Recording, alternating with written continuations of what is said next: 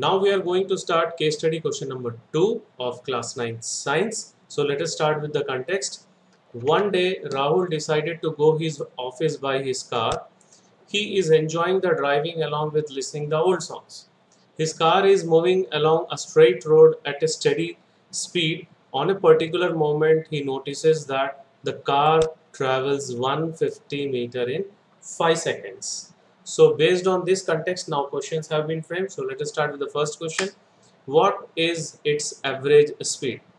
So 150 meter in 5 seconds it is given.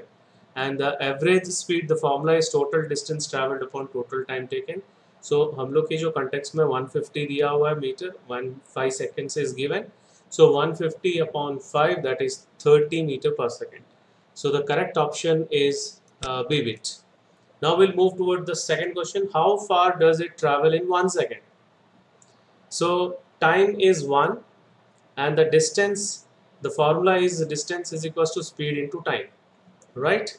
And speed we already got 30 meter per second in the previous question. So 30 into 1. So we'll get 30 meter.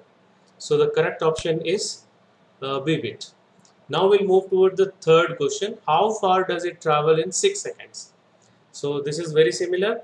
So time is given 6 seconds and the distance is speed into time.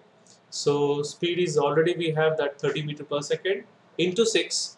So we'll get 180 meters. So correct option is C bit.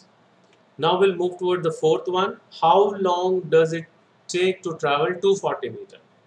So now distance is given and we need to find time. And the formula of time is distance upon speed, right? So 240 upon speed. Speed is 30 meter per second. So 240 upon 30. So we'll get 8 seconds. So the correct option is the D bit. Now we'll move toward the fourth, final last question. Which of the following statement is correct regarding velocity and speed of a moving body? First, velocity of a moving body is always higher than its speed, जो कि गलत है क्योंकि पिछले question हम लोग के जो एग्जांपल फर्स्ट में हम लोग देखे थे कि 0 था वेलोसिटी और स्पीड वहाँ पे 200 upon 2 meter per second. The speed of a moving body is always higher than its velocity. ये भी श्योर नहीं है क्योंकि कुछ एग्जांपल में अलग आ सकता है.